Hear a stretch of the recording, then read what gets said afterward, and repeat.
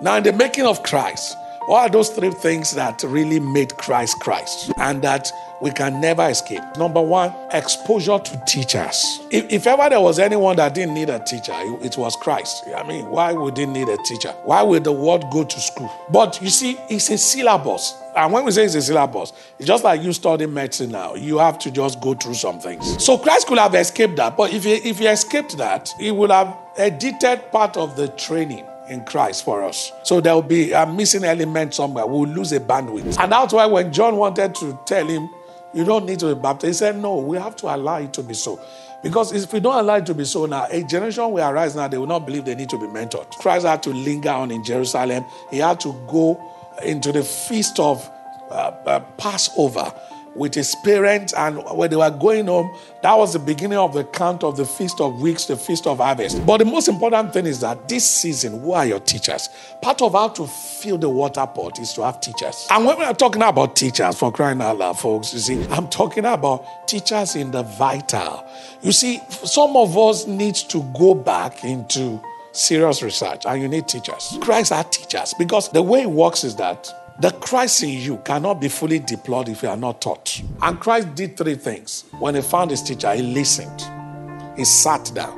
He asked questions. The second exposure that Christ had is to go back into vocational training. Christ was Christ. After the experience in Jerusalem, he could have stayed back in the temple and begin to chant psalms. But the Bible says when the prayer found him, he went back to Nazareth and he was subject to them. Imagine, this was Christ. At 12, he was already delivering scriptures. He had answers, he had understanding. And with all that, if you were to be him, what would you think should be the next thing? The next thing is to tell your parents, after all, Samuel was younger before he went to Eli. The next thing is to tell your parents to say, well, you could see, this is what my life is all about, so I'm here. In fact, I'm going to follow one of these rabbi home.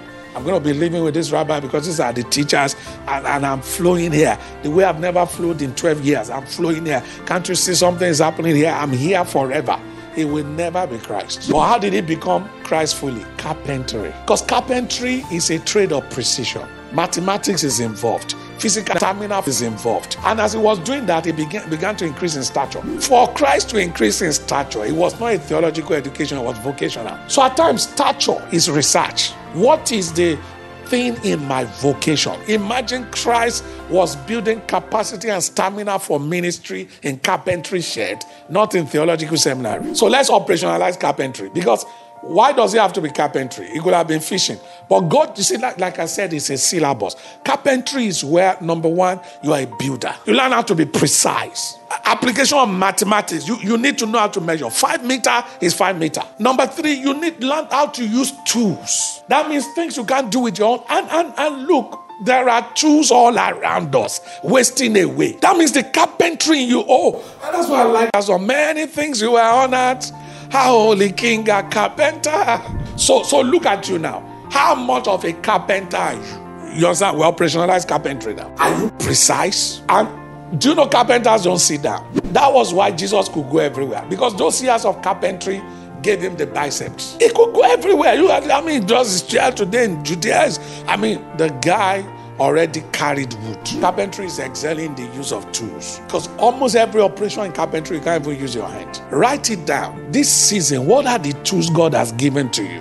That is the carpentry in you. And as you are learning the carpentry, that is when Isaiah is coming alive. That is why you are also noticing those who are doing some other economic activities, like the guy going to the farm, and you are like, that's the kingdom of God. That's why you are noticing the parable of the talent. How somebody received 5, somebody received 2, and somebody received 1. Because once you are in a space where there are activities going on, insight will open up.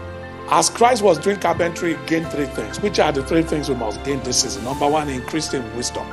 Wisdom. We need an increase in wisdom. Increase in stature, capacity building. An increase in favor with God and man. Very, very important. And the last one, Christ submitted himself to the spiritual resource around him, and that is John the Baptist.